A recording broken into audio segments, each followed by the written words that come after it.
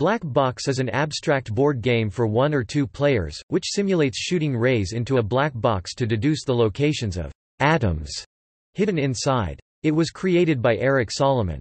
The board game was published by Waddingtons from the mid-1970s and by Parker Brothers in the late 1970s. The game can also be played with pen and paper, and there are numerous computer implementations for many different platforms, including one which can be run from the Emacs text editor. Black Box was inspired by the work of Godfrey Hounsfield, who was awarded the 1979 Nobel Prize in Medicine for his invention of the CAT scanner.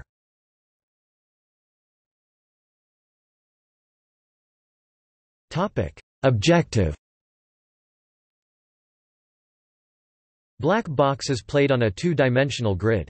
The object of the game is to discover the location of objects, atoms, represented by metal balls in the Waddingtons game and by yellow balls in the Parker Brothers version, hidden within the grid, by the use of the minimum number of probes, rays. The atoms are hidden by a person in a two-player game. In a solitaire game, they are either hidden by a computer or they are pre-hidden. In this case, the results of various probes are resolved by looking them up in a book. The seeker designates where the ray enters the black box and the hider or computer or book announces the result, a hit, reflection, or detour, miss. This result is marked by the seeker, who uses these to deduce the position of the atoms in the black box.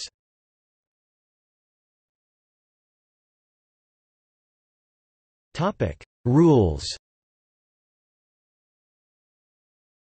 The most common configuration for novice players is 4 atoms in an 8x8 grid. At left is a sample black box in this configuration.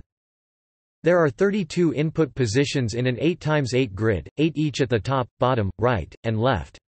A beam is fired into one of these positions and the result is used to help deduce the location of a known number of hidden atoms.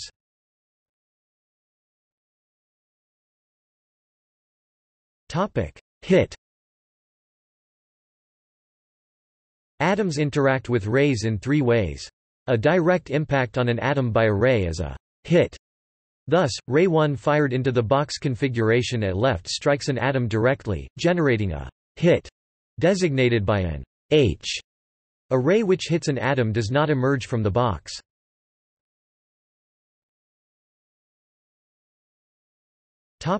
Deflection. The interaction resulting from a ray which does not actually hit an atom, but which passes directly to one side of the ball is called a deflection. The angle of deflection for this ray-atom interaction is 90 degrees. Ray 2 is deflected by the atom at left, exiting the box as shown.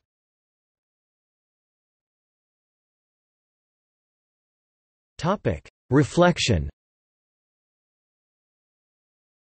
The final type of interaction of a ray with an atom is a reflection, designated by an R. This occurs in 2 circumstances. If an atom is at the edge of the grid, any ray which is aimed into the grid directly beside it causes a reflection. Rays 3 and 4 at left would each generate a reflection, due to the atom at the edge. Ray 5 would be a hit on the atom.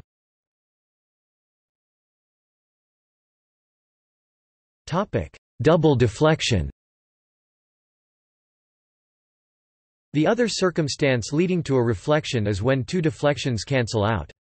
In the grid at left, ray 6 results in a reflection due to its interaction with the atoms in the grid.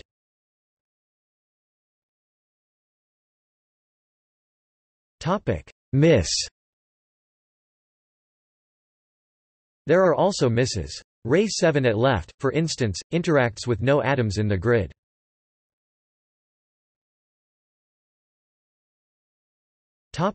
Detour. Rays that don't result in hits or reflections are called detours. These may be single or multiple deflections, or misses.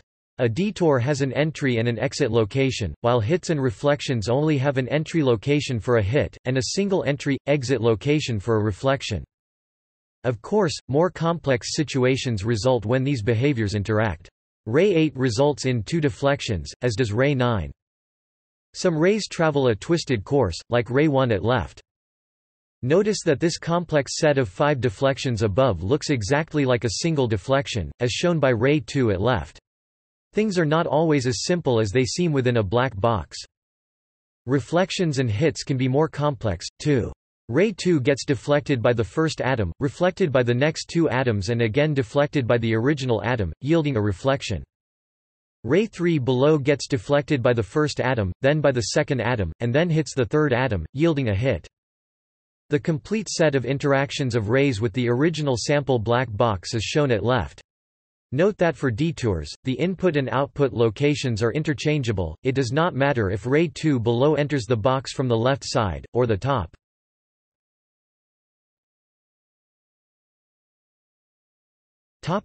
Scoring. Each entry and exit location counts as a point. Hits and reflections therefore cost 1 point, while detours cost 2 points. When the seeker guesses the location of the atoms in the grid, each misidentified atom position costs penalty points, 10 in the original Waddington's rules, 5 in the Parker Brothers version and most computer editions. Different atom positions led to different average scores. A very easy 4-ball game might average 8 or 9 points to solve, while a very hard game might average 18 points.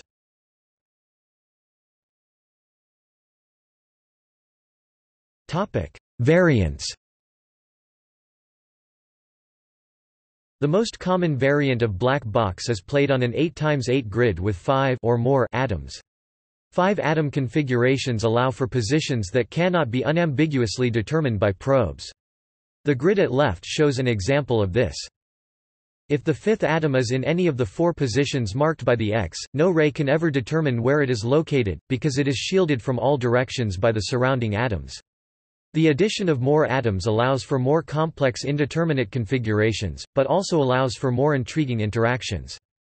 It is possible to hide a ball with this 4-atom configuration.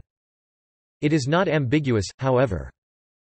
Black box can also be played with different sized grids, such as 10x10 or 12x12 grids.